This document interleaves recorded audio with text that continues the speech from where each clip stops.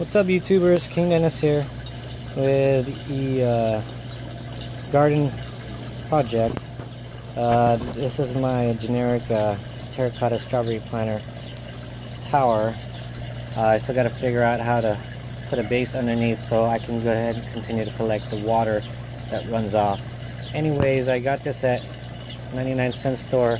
Each pot was $1.99. My understanding was they were supposed to be 99 cents. Anything that's store other than the milk is supposed to be 99 cents, but they still rang up at $1.99 and they said that's how much the price was. So I did some modifications. You have to be careful with this plastic because it's really cheap.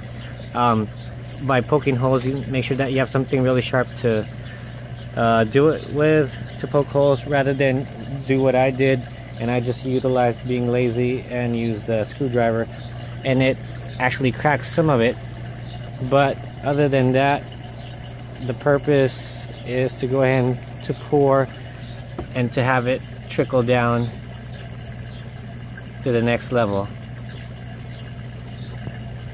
And so do this same thing, water it here, and it trickles down to the next. Now my next step is to go ahead and put like a little what do you call that, irrigation system, so then I have a hose connected to each part, so then it'll water it. Or I could just leave it like this. Doesn't look like I put a hole. Did I put a hole in this one? Yeah.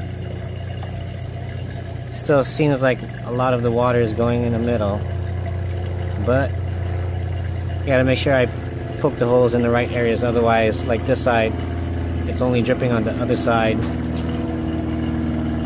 And so then, there you go. Little adjustment. Nothing's perfect. $8 final cost of the container, and we'll see how it does. Thanks for watching.